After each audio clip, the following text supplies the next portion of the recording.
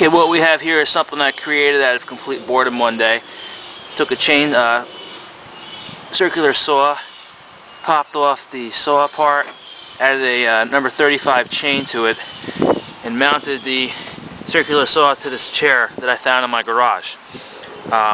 Originally I was planning on having it run on batteries, but it didn't work out too well, so it's running off a little electricity now, plugged in into the garage.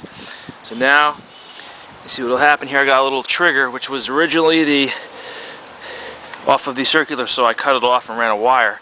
So this acts as a trigger. Will come around the other side.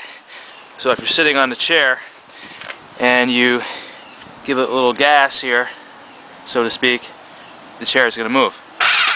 Okay, it's going to take off. I need a little more cord here. The circular saw is about a little over 2 horsepower. 2 1/8. Not quite enough to pull my my weight. Also, here's an on-off switch. Little safety feature here, you know. Couple design flaws after I created it, but overall, not bad. I may create another one now, so we can have some races here out in the driveway. This is definitely your definition of a redneck chair.